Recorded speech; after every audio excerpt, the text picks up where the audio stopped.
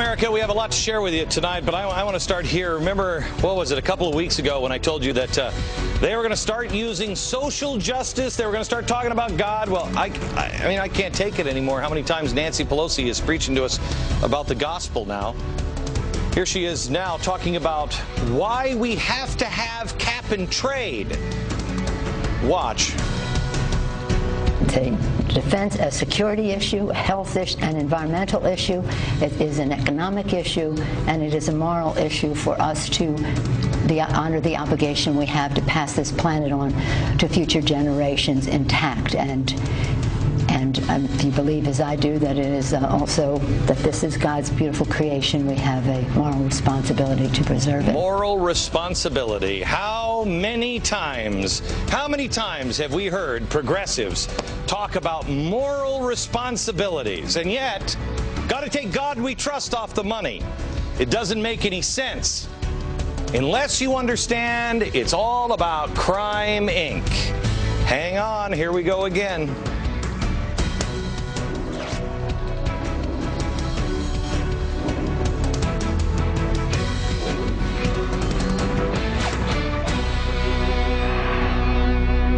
Hello, America. Glad you're here. We have a moment of good news. Just a little smidge. U.S. District Court has ruled now in favor of ending the 6-month moratorium on drilling for oil in deep water. This ruling came down just a couple of hours ago in New Orleans. Moments after that, the White House said, we're going to appeal it. This is critical. This has happened before. Who was it? No, you thought I was going to say it was Woodrow Wilson. Next favorite, FDR. Do you remember when the president said this at the State of the Union address? With all due deference to separation of powers, last week the Supreme Court reversed a century of law that I believe will open the floodgates for special interests, including foreign corporations, to spend without limit in our elections. I'd urge Democrats and Republicans to pass a bill that helps correct some of these problems. Pipe down, please. When I heard that, I told you, I think it was the next day. So that sounds like FDR. He was throwing down the gauntlet. I said, look out, because he's going to declare war on the Supreme Court just like FDR did. Supreme Court started striking down the New Deal, and FDR targeted 4 senior members on the court, tried to add 4 new ones to pack it and circumvent the efforts of those that opposed the radical New Deal. This is nothing new for progressives. You learn history and you will see where they're going next, and it's not really a good place. Because here's what they do. First, they sell it to you. They talk right to your heart. And then, if your heart won't listen, they jam it down your throat. They cut deals with anybody that will cut a deal. And if that doesn't work, they jam it through the court system. And if that doesn't work, you watch them try to dismantle the court system. But I did say it was a little bit of good news. Celebrate while you can. I showed you yesterday, this is Crime Inc. This is just what's happening in the Gulf. This is just one of the many stories. Look on the stories in the next few days that we are going to be bringing you on the Gulf. It's pretty amazing what's going on. It's organized crime. That's what it is. But it's also something else. It's a death sentence for 2 reasons. Energy and corruption. Energy and corruption. Let's start with energy, shall we? Why did the U.S. prosper? Why does America always win? Why did we prosper after World War II? For a number of reasons. One, we're not a corrupt country. But I think the main reason is the American worker. You. We work harder than most people around the world. While the Frenchy French, they're working, I work 11 hours this week, and I'm almost 38, so it's about time for me to retire.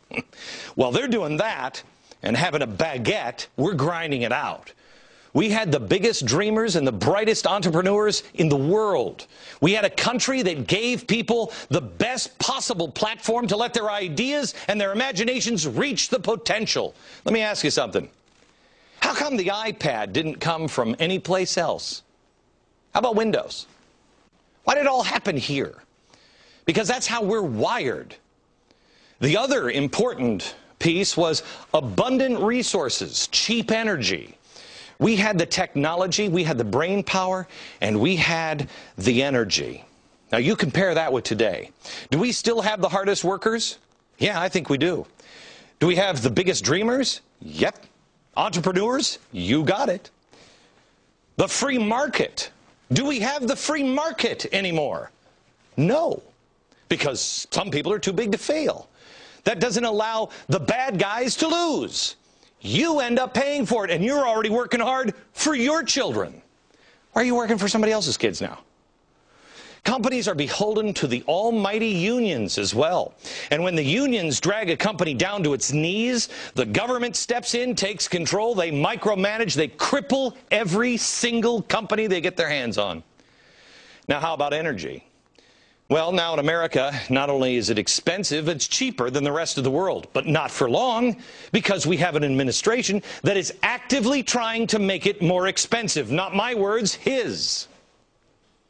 Under my plan of a cap-and-trade system, electricity rates would necessarily skyrocket. Who thinks that's a good idea? They're going to shove us into alternative energies. Okay, well, that's great. I just wish the solar panels worked. Yeah, you know what? Let's run New York City on windmill power. Let's do that. You know what that is? Besides suicide, it's like forcing somebody to drive over a bridge when it's only half finished. It'll be great when it's done, but crossing it now, you might plummet to your death. Pretty good shot. Look at the destruction this 6-month moratorium on drilling is, and will continue to cause if the court doesn't stop it. And I mean stop it now. This isn't something we can battle out in the courts because, what was it I said the other day? Being neutral isn't good enough anymore. You have to pick sides. Neutral is a decision. If they suspend this while it's in the court, all of these things will happen. Drilling suspension alone will result in a loss of 3,000 to 6,000 jobs in Louisiana alone. And that's in the first 2 to 3 weeks. Experts now believe it could be over 10,000 jobs in Louisiana.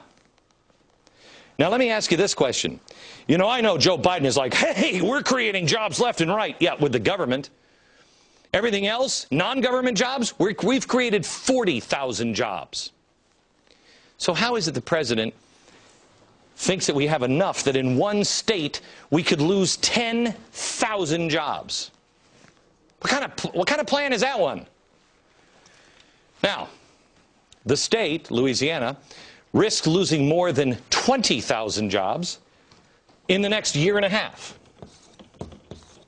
What are we going to replace those with? Solar panels built by Van Jones and his friends? Because I got news for you. As you see in New York, those solar panels, those jobs are being lost to give to prisoners in New York. Now, tighter supply, we're not drilling for our own oil. What do you think happens?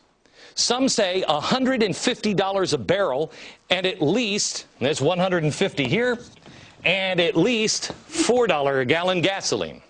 How's that going to work? By the way, if you add in cap and trade, according to Harvard, you're now looking at $7 a gallon gasoline. But under his plan, oil prices and gas prices, electricity prices will necessarily skyrocket. Currently, the oil rigs in the Gulf. There are currently 33 oil rigs in the Gulf. 33. They're currently being fought over. How many will be in the Gulf if we just let them sit there?